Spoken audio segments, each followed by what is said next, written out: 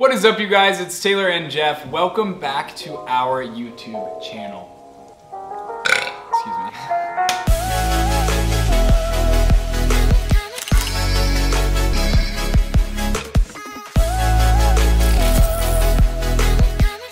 What is up, you guys? It's Taylor and Jeff. Welcome back to our YouTube channel. Today, we are doing a really fun experiment. What are we doing? I have no idea. We are doing the 36 questions that lead to love, which you can find on the New York Times. Ooh la la. Yeah, so we actually had someone recommend that we do this, so here we are. The idea is from a psychologist that can two strangers fall in love if given the right questions to ask each other? It's split into 3 parts. They get increasingly more personal, things like that. The idea behind it is that to be fully compatible with someone, you have to be at your most vulnerable and self-expressive state. Wow. So, I don't know what these questions are, so it might get a little intense. We're gonna do it in 3 parts. This is part 1. 12, 12, 12. Yep. Wow. So, without further ado, I guess let's get into it. Without further ado, am I right? The first question is, given the choice of anyone in the world, whom would you have as a dinner guest? These are gonna be annoying because they're gonna be so hard. Besides you? Yes. Oh, okay. Okay, you go first. Anyone in the world.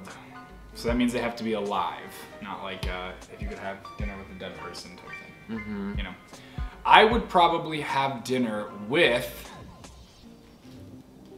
Barack Obama. I knew you were gonna say that. I would maybe say Oprah. Okay. I just feel like she's interviewed everyone under the sun, or Barbara Walters. Yeah. Because speaking to them, they have spoken to everyone. You know what I mean? That's how I feel about Barack Obama. Yeah. More of a leadership role rather than a TV personality. Well, one could argue that. Yeah. Okay, so we're off to a good start. Number 2, would you like to be famous? In what way? I don't want to be mega famous where I can't leave my house or anything. I want to be famous in a way that I can provide value to someone for my fame. So maybe you know, Successful YouTube channel. yeah, someone watching this who gains something from it or makes them smile or something, that kind of fame I am cool with. Yeah, I think I'm in the same boat. So I set aside being a famous singer years ago. So Hannah Montana, right, I forgot. Right. The idea of fame is kind of weird. I feel like it's a mental, the human mind is not meant to be famous. I say this all the time. It's just you're not meant to be famous and ridiculed and put at that kind of pedestal. But if I could be in a position to bring value to someone's life via A platform. Then yeah, I would do that. How noble! Who knew? Okay, I'll read the next one. Okay. Before making a telephone call, do you ever rehearse what you are going to say? Why? It depends on who I'm calling and what the conversation is about, but typically no. I'm very as a person, very quick Off the cuff. Yeah, off the cuff. Yeah. Okay, I probably can think of on one hand when I've rehearsed. And it's been a major conversation of quitting a job. Yeah. Or leaving a job or some big life decision. Yeah. Just to have my reasoning. But it's not I'm hey, how are you? Hey, do you want to come to dinner tomorrow? No, should I say hello? What would constitute a perfect day for you? So many things. All right, you wake up, the sun is shining, it's 72 degrees, no humidity, there's coffee, maybe we go for breakfast. Coffee! Breakfast with friends, then we go on a nice walk after that, along the beach or in a jungle or she's going in a nice path. She's going global. I have a piece of coffee cake in my hand with my coffee. Literally, okay, I think we're in Colombia. as no, you don't have to be. You don't have to be. And then we have like a fun activity planned. Like we're going like on a boat, or we're going to see a show, or we're doing something like fun together. And then like something later in the day, there's something to look forward to as well. Like a nice dinner out, and then we all like huddle by a fire and talk and like do it all again the next day. Very social day. That's your perfect day, is very social. Yeah, just like with some like close friends doing fun things. Yeah, I love that idea. Sounds nice. I think my perfect day would be April 25th. I'm kidding. I think the perfect day would be waking up, going for a walk, maybe with a coffee. Oh! Yeah? Yeah. Yeah? Maybe with a coffee, just going on a walk. I like tropical places, but I don't like walks on the beach like in the morning. I just like, you know, I don't know. I don't really love the beach. Like I don't like the sand. I mean, I like the beach, but. How about the boardwalk, so you're not on the sand? But you still have the views. That could be okay. And then I like the idea of having like an activity. I also like boating. Actually, like I take it back. My perfect day would be waking up in a nice house in like the woods on a lake. Okay, so you wake up. Oh, I'm just picturing it in my head. You go and you sit on the balcony, or on the, this isn't a balcony, this is a porch. A porch. Okay? And you have your coffee, the birds are chirping, you know what I mean? Dogs running around. You can see the lake down there. You're just having your morning cup of joe, and then you pack some lunches. You get a little lunch box with your cooler, and then you get on the boat and you go out on the lake and you tube and then you come back to the dock and then you have lunch on the dock. Maybe have a cocktail. Have a cocktail. Are you with anyone on this? Yeah, with day? friends. Oh, are you with like anyone else? Just friends, or? I mean, you're my friend. Oh, okay. I just love the lake. It's a perfect day. What about like a bay? Same thing, right? Yeah, I mean, it's fine. Okay. Cool. So just to recap, I mean, both of our perfect days involve coffee, walking, a boat, who knew? And friends. When did you last sing to yourself? To someone else as well? Okay, so this morning and this morning. Yeah, today. I just sing to myself mostly. You sang Rain on Me. I did. And I think I sang that and I sang something else. We were singing a lot of stuff. It's a singing household. If you were able to live to the age of 90 and retain either the mind or body of a 30-year-old for the last 60 years of your life, which would you want? This is so tough because part of me is like body, so like even if I'm 90, I can like go for like nice walks with my grandchildren and like keep up. And but like, you won't. Maybe you don't even know your grandchildren. So that's the caveat. It's like, or do you stick me in a wheelchair, but I can keep up here, and I'm like, yeah, you know, whippersnapper, you know. Hey sis, those shoes are tacky. You know what I mean? Like keep up with the youngins. I don't know because I already have a feeling my mind is gonna be shot in the old days anyway. I'm already on. Don't say that. No, I mean, I hope not, but I do have a little bit of a memory problem. I don't know, I think if given the option, I'm gonna do a little loophole here. I plan on keeping myself pretty healthy my entire life. So if I could choose which one to do, I feel like I have less control over my mind and I have more control over my body. So like, I'll do the body myself. I choose mind. I think I choose mind as well because I think you're able to do more. Like even watching TV, like I'll be able to like keep up with the shows and like what's happening rather than just, you know. I also just don't want our kids to come visit us or our grandkids and like, not know who they are. And also like what good is having a body if you don't, I could wander off into Central Park and never be found again. You know, I could. But you'd be hot. But I'd be hot. I'm kidding. Do you have a secret hunch about how you will die? Ooh! Wow, good question. I think I'll get some disease or something. Really? I don't know. When I was younger, I was like, I know I'm gonna drown. I know I'm gonna drown. Like, I know the car. What? I know the car is gonna like go into. So it's like, a car crash drowning. Like yeah, off the cliff or something. I'm not gonna be able. like the water is gonna damage the window mechanism, and I'm not gonna be able to get out or open the door, and it's gonna be a mess.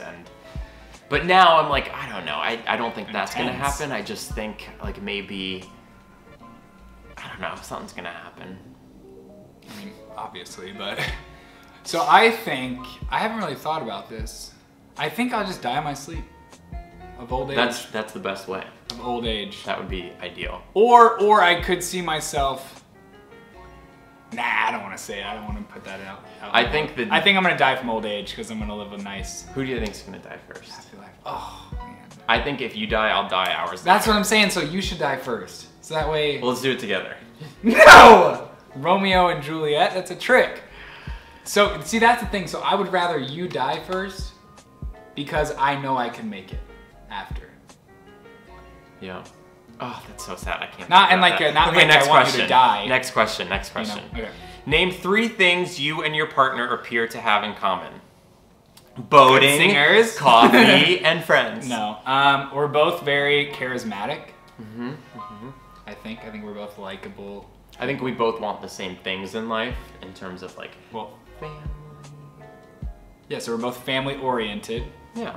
So family oriented, charismatic. We're both men. Less obvious. We both, what was it? Family oriented? Family oriented, charismatic. Compassionate. Sure. Playful. We'll go with those. For what in your life do you feel most grateful? I love gratitude. Okay. I am most grateful for the love and support from my friends, family, followers, all of that stuff. Anyone who enables me and supports me to pursue whatever it is I want to pursue is just like the greatest gift, is just to be supported, I think. And I'm so very lucky to come from a very supportive family and have such great supportive friends and a loving platform that supports me. Okay, I am gonna also say like support from like my family growing up. Like I wouldn't be who I was today like without my friends and family. I'm grateful that I'm able to live in New York City. It's just one thing you feel most grateful. Oh. Well, I'm also grateful for that. Yeah. Okay, so that was okay. If you could change anything about the way you were raised, what would it be? See, I don't like talking about things like this because if I could change something that happened in the past, I might not be where I am right now. Preach. And I've grown and learned from everything in my past and have come to terms with the things I wish I could have changed. But if I had to change something, I don't know. I mean, again, I'm proud of where I come from, and I'm glad that I've been able to get where I am now. But I wish I could have changed that. I wish we were a little bit more financially stable, because a lot of the issues I saw with my family and my mom growing up was just like her having to work 3 or 4 jobs and work on the weekends to support us. And so that was tough because one, we didn't have a lot of money still. She wasn't around a lot. And you know what I mean? Like it's just stressful not to have money. Not that money fixes all your problems, because it doesn't, but that was a big stressor in my childhood. Makes sense. For me, I wouldn't really change anything, I don't think. But if you had to choose? If I had to, maybe another sibling. Oh, see, okay. So let's take away the sappy, sad money story. I wish I had either a twin. I think everyone wishes boy they or had girl, a twin. or a sibling that was born within like the year after me. You know what I mean? Or before me. I grew up. I have some siblings, but my sister is actually 8 years older than me. So we're as close as you can be for being 8 years apart. That'd be good, having another sibling. So let's have a lot of kids. Great. Cool. Take 4 minutes and tell your partner your life story in as much detail as possible. Really? Okay, we'll skip that one just because it'll be a long one. But if you want to do like a 30-second recap, or maybe give them a 1-minute life story. Born in New Jersey, raised in New Jersey. Private school, then public high school, then college in New York. Acted starting in high school, loved it, started doing it professionally. College, studied business. Another club. Started coming out to friends in college. then moved home for a year, saved some money, moved back into the city with my BFFs. We had a great time, and then moved in with you after a few apartments later. Never been happier, living my life. Born and raised in good old Indiana. My parents are divorced. My mom raised me with my sister alone. Never went to the same school for an entire year because we moved around so much. My mom then met my stepdad when I was 11, who we moved in with. First stable home really ever. Transferred to a new school, found some new friends who were going to the private high school, which I really wanted to go to, so I finagled my way into a private high school for 4 years where I did very well. Graduated high school and I was the first, I was the first person in my family to go to college. So I went to Indiana University where I transferred after a semester because I felt it was too close to home and I just wanted a different experience. Ended up at Ole Miss where it was very much so a different experience. I will leave it at that. And graduated and moved to Chicago. I started modeling and moved to Miami. I live in New York. Not the club. And now I do, you know, all of this full time.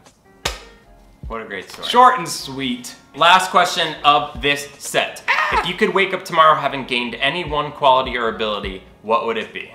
Ooh. Like supernatural or human? I'm probably human. Okay. Ooh. Yeah. It says yeah. Or ability. One quality or ability. Okay. I have a few. What are they? Okay, so one would be patience.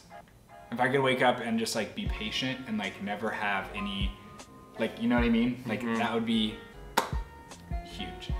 And also just wake up every day with like the utmost gratitude, which I already do, but I wish it was just like there already, which it will be the more you practice. So I think those would be mine. Nice, those are good. I think mine would be the ability to not be stressed. I feel like sometimes I get stressed easily or like anxious in situations and I get overwhelmed. So I think that would be mine. You think you get overwhelmed enough to where you would want that to change? I feel like you only get overwhelmed when it's like a high pressure thing, like when our volcano is leaking on the table or the dog gets a little blood on the couch. Yeah, that's what I would change. Of those things. Okay, great. Okay, wait, that was fun. That was fun. Good questions. Good questions. Great job, New York Times. Thank you. You can take this quiz too with a significant other, or if you're trying to fall in love with a stranger, hey, it says it's good for that, at NewYorkTimes.com, which we will link in the description. Thanks for watching. Yeah, I'm excited for part 2. I'm excited for part 3. It's only gonna get more intense. So with that being said, thank you. Thank you. Please, if you haven't already, subscribe to this channel. Like this video, like all our other videos while you're at it. Find us on Instagram, leave a comment, share with a friend. You nailed it. Yeah. Until next time. See you in the next video.